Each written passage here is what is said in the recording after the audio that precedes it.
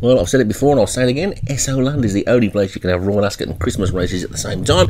And this is the Christmas Hurdle, and it's a Grade 2 3-mile hurdle. Full court press for Joshua Sutherland, Arabian Nights for Daniel French, Fred for David Robertson, Jaffonian Ryan Costello, Olas Tin for Darren Thompson, Opera House for Kevin Meehan, Out of the Gloom, John Morgan, Westwire Rush for Martin Leadham, Yeomanry Implication and Estatide Jubilate for Hems, Flaky Duffcott for Graham Clutterbuck, Florence for Kevin Meehan, Honey for Graham Clutterbuck, Lateral Thinking and Night and Day for Leon van Rensburg, and Rocky Tattle for David Robertson.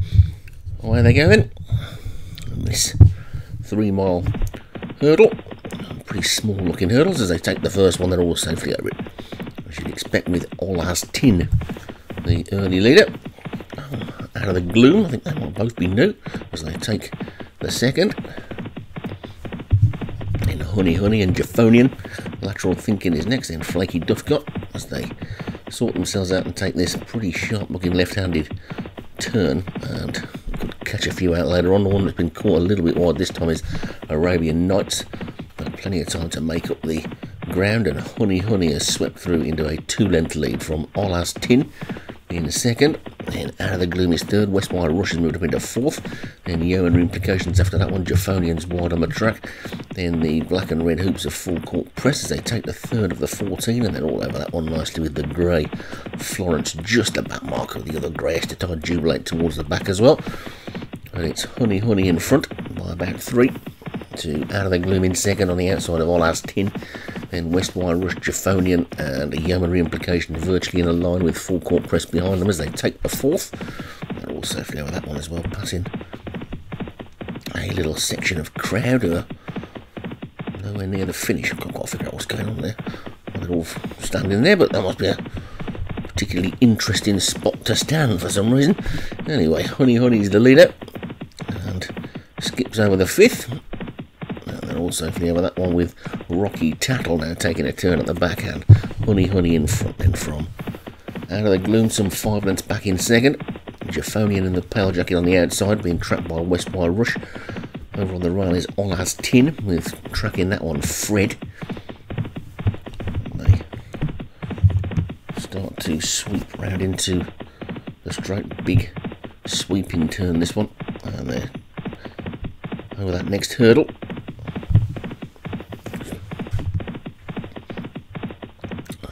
Honey's in the lead from Out of the Gloom and Olas Tin.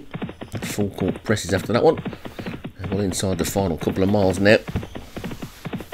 And they're quite well strung out as well, with Honey in front, leading by about 4. Out of the Gloom just being pushed along to go a little bit quicker. Then Olas Tin and Full Court Press after that one with Westwire Rush and Fred, then Jaffonian. Night and Day's getting a bit closer as they take the 7th. All over that one okay. And towards the back, Flaky Duffcott and Rocky Tattle are at the back. Kevin Meehan pair just in front of them, Opera House and Florence as they come up past the big screen. And they'll pass the winning post shortly. There it is. There's the tote board as well, and they'll make their way out for another complete circuit of the track, and Honey is in the lead. Out of the Gloom is second, and Olas Tin is third. Westwire Rush is 4 and Fred is 5. Then Jaffonian 6, Night and Day 7, then Estatide Jubilate and Full Court Press, and then Arabian Nights and Lateral Thinking with Yeomanry Implication, Florence after that one, and then Opera House, and finally Flaky Duffcott and Rocky Tattle as they take the 8th, and they're all still standing and hurdling well. And Honey made a mistake there that time and got away with it. The leader's diminished down to a couple of lengths after that. But he's still in front. Olas Tin is second. The David Robertson pair are moving up in tandem, aren't they? There, are they not? That's not a David Robertson pair. I mistook the colours there. Lack of purple hoops for Out of the Gloom.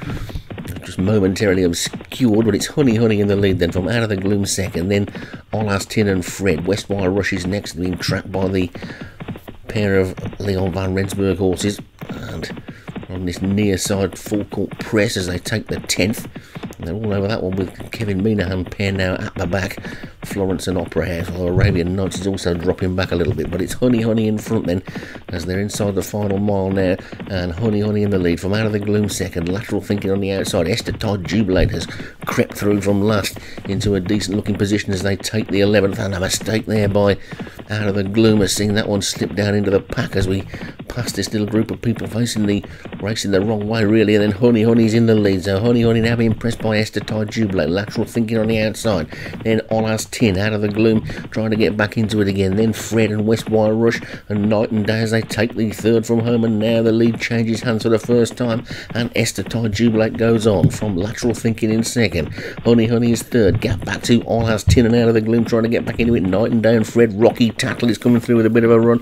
Westwire Rush is under pressure, Arabian Nights is well out of it at the back, but it's Esther Tide Jubilate and lateral thinking then who are going for home. Honey is under pressure now, Full Court Press is trying to run on, so's out of the gloom. Ola's Tin's dropping back as they take the second from home, and Esther Tide Jubilate's got a length up. Esther Tide Jubilate from lateral thinking in second, then Full Court Press is third, out of the gloom is 4, then comes Honey and Rocky Tattle. After that one is Fred, Night and Day, Florence is beaten as well when they're racing down towards the final flight then now, and Esther Tide Jubilate is being pressed by lateral thinking on the outside.